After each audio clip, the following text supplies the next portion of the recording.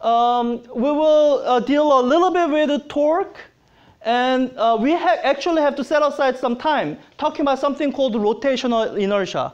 And in keeping with the analogy that I've been trying to emphasize, what do you think rotational inertia is similar to?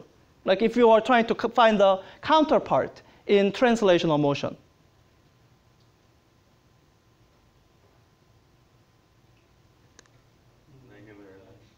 So, okay, inertia maybe. What is inertia? I don't think I really used the word that much before. I could have, but so, okay, you could say it's similar to inertia.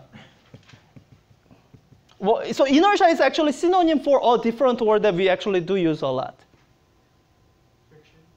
Not friction. You are thinking of inertia as something that stops something from moving.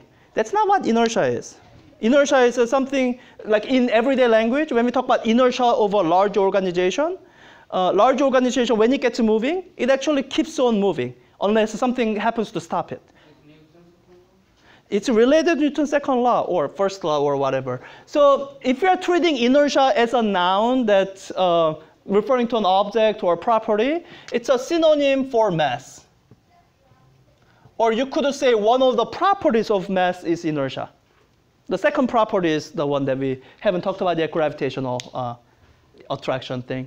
But so rotational inertia will be similar to mass that we talked about in translational motion. So hopefully we'll have some time to talk about this as well. But